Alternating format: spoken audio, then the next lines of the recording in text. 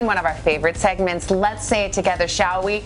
Dining with the Dalys. Carson and Siri here. They're cooking up the perfect menu. Look at them. You're like the Swedish chef over there. All right, it's already working. Leave me alone. We're going to make some pulled pork sandwiches to start. Okay, this is great for like a big family gathering, which we do a lot.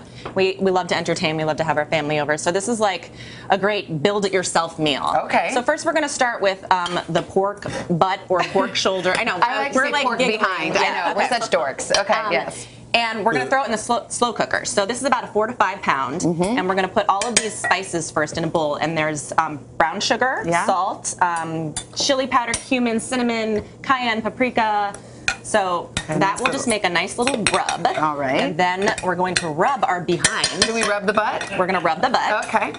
Carson, could you also use the shaft of the pork? Oh, boy. We like to stick with the butt, Matt. Okay. All right. Yeah. Here's That's the what my wife enjoys. Yeah.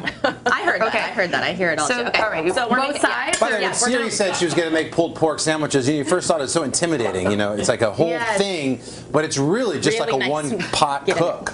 It's very, very easy. So we're going to put this whole thing over here, and underneath here are onions, sliced onions, and sliced garlic. Yeah. And that's going to cook first. Oh yeah, we have to add our chicken stock. Yeah. And then apple cider vinegar, which gives it like a nice little punch. Okay. It's going to but cook. you only rub one side of the behind. I didn't have time. I would have rubbed both sides. Exactly. All right, great. And then that cooks on low for about 8 to 10 hours, on high for 6 to 8 hours. Okay. Then this is what it looks like, and Carson's shredding the meat. It takes no time. You just take 2 forks. Very easy. It falls apart. It falls up. I like to do boneless, by the way. You can do one with bone, and then you just remove No, do the bone. boneless. It's easier. Yeah. So then what we did is we took our mixture of onions and garlic, and we drained it.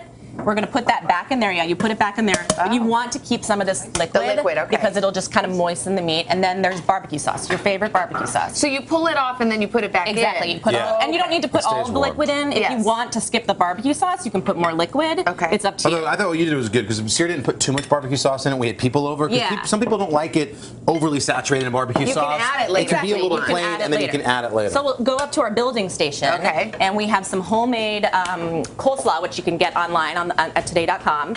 It has like some almonds in it, so it's crunchy. Yeah. Okay. And the pulled pork. I like to do jalapenos because I like mine a little spicy. There's avocado. Is this like a potato bun? Yeah, you know what? Why don't you build that, and I'm going to move on to our smashed potatoes. How's the pork sandwich? Which are so good. I love coleslaw and pork. I love the combination. So good. You're not making the slaw?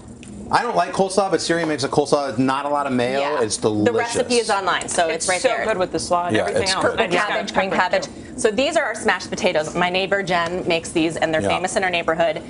These have been parboiled, so in salted water. It's very important to add some salt to the water because it'll just flavor your potatoes a little more. And just till they're about fork tender. And then I just take a masher, but you can also use a fork if you don't have one of these handy tools, and just smash them ever so slightly like that. Just a little bit. You don't want to fully smash it just till they break apart. Okay.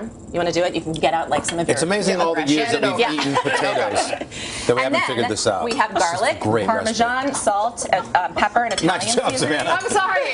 A little aggression? He has a lot of aggression here. Everything okay at home, Savannah? Which part of slightly did you not get? I got stuck. Do you need to talk? Everything okay? Don't worry, the margarita's coming up soon. Drizzle this mixture on top. Okay. And it bakes for about 20 minutes. Yeah, you don't need to smash it again. Okay. So, I want to smash it. And look, they get like super crispy. It's almost like you can pick it up. Like it's a like a little hash brown, right? Yeah, these are my Those are favorite. really good.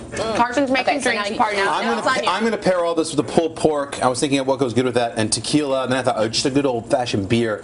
And then I remembered this recipe. This is a Texas margarita. It's very simple. It's just like a Blanco tequila we're gonna pour in over ice. You want to use a little bit of an orange liqueur, nothing fancy. A little triple sec there. I'm gonna go straight up with some orange juice. I'm not even gonna worry about the measurements. What I am gonna do instead of sweet and sour is I'm gonna pour about a half of a PBR in this case in here. Interesting. I'll mix it up. You can salt the rim if that's your fancy by taking a lime and do that, but it's a little different. Gives it a little different. You don't really taste the beer. You don't taste it. No.